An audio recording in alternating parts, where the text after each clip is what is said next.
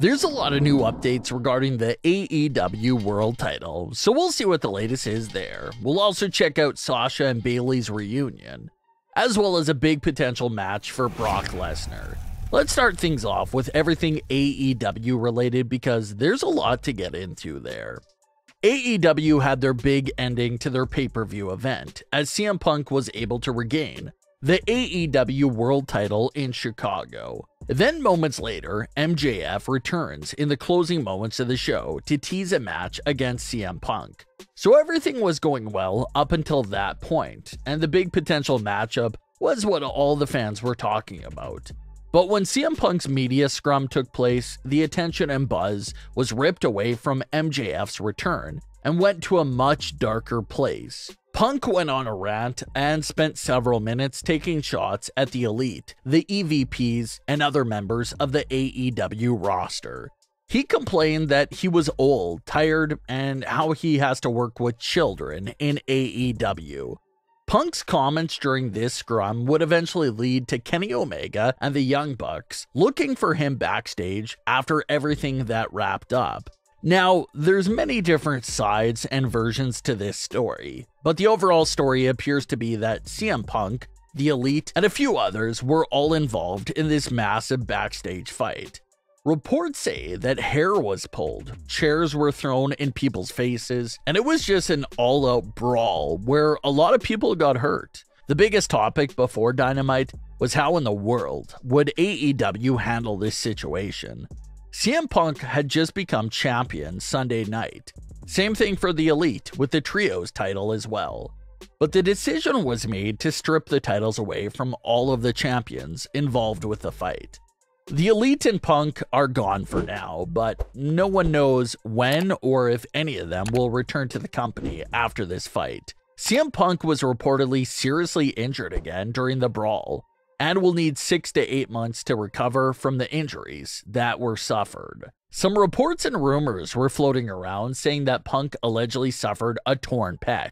Same injury Cody Rhodes suffered a few months back, but that was never fully confirmed. So just based off the injuries alone, Punk could be gone for 8 months. Now, the biggest question here is about CM Punk's AEW status after those 8 months of injury recovery. Will CM Punk be allowed back in AEW? Will he even be interested in coming back to AEW at that point? That's what fans are wondering about.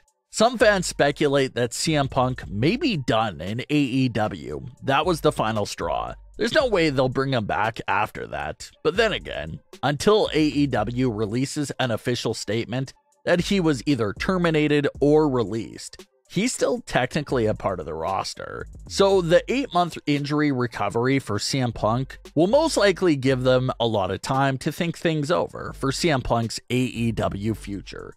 Does Tony Khan and AEW roll the dice again and let Punk back in nearly a year from now?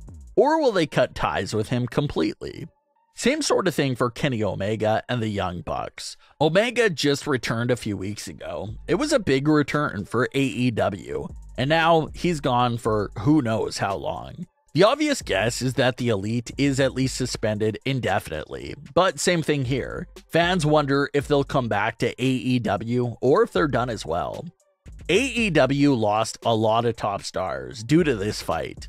But luckily for them, MJF just came back and the roster depth is still there. So they're hoping to spin this entire situation into something positive with the crowning of another new AEW World Champion. So we'll have to keep our eyes on if they'll make a decision anytime soon on the AEW future of all these stars that were involved in this situation. Sasha Banks and Bayley recently reunited again at a baseball game. Titus O'Neil, Sasha Banks, Naomi, and Bayley were all spotted at Yankee Stadium in the Bronx, New York, to watch the Yankees play. It was Naomi's first ever time at a baseball game as well. It was Titus who brought them all out to the game. Fans in the stadium noticed all the WWE superstars that were at the game, and they took pictures with some of the fans that bumped into them as well. Sasha Banks and Bayley even caught a ball from their seats. So it was nice to see Sasha Banks and Bayley reunited, and Naomi as well. As far as the latest with Sasha Banks and Naomi, everyone is still waiting for their WWE returns.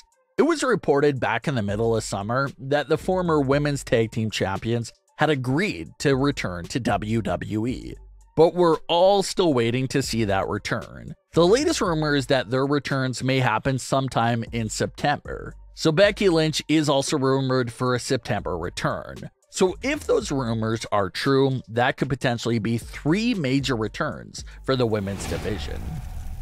Brock Lesnar's WWE future is sorta up in the air right now. When Vince McMahon announced his sudden retirement from all WWE operations, Brock Lesnar freaked out and reportedly walked out of WWE with no intentions to come back if Vince wasn't going to be there. This was all going down just a few days before Summerslam, where Brock was scheduled to compete in the main event against Roman Reigns. So if Brock Lesnar walked out, WWE's main event for SummerSlam would have been shattered at the last second. But Brock's walkout only lasted a few hours, and he was brought back in time for SmackDown that night, and the SummerSlam main event was saved. Triple H recently confirmed this rumor and said that Brock Lesnar did walk out due to Vince's retirement. Vince was the only person that Brock worked directly with, so that retirement left him stunned. But they were able to talk Brock Lesnar back into staying. Then after the SummerSlam match, same thing. No one knew if that was Brock's last match or not. But Brock Lesnar's face is still on the official graphics for Royal Rumble and WrestleMania 39. So that's a good sign that he will be back once again. But who's left for Brock Lesnar to face? WWE permanently closed the chapter between Roman and Brock at SummerSlam. So it doesn't look like they can turn that back into a match again. And Brock has taken out everyone else. So who will it be? Well, Road Dogg recently suggested a Brock Lesnar versus Big E storyline and match. Big E was WWE champion in 2021. He's coming off a near career-ending injury, so he's going to have all this momentum behind his return. And not to mention that some closure could finally be given for Brock Lesnar versus Kofi Kingston from 2019. Kofi lost to Brock Lesnar in under 10 seconds in that match, and never got close to ever getting any revenge on Brock Lesnar for that night. So what if Big E stands up for one of his best friends and decides to take on Brock Lesnar for what he did to Kofi all those years ago? Big E can also be seen as an actual legitimate new threat for Brock Lesnar, and it could lead to a great program between the two of them. Brock has had a few run-ins with the New Day over the years, but he's never had a full story with Big E. So it would be an exciting new direction and opponent for Brock Lesnar, rather than him face another superstar that he's already faced several times in the past.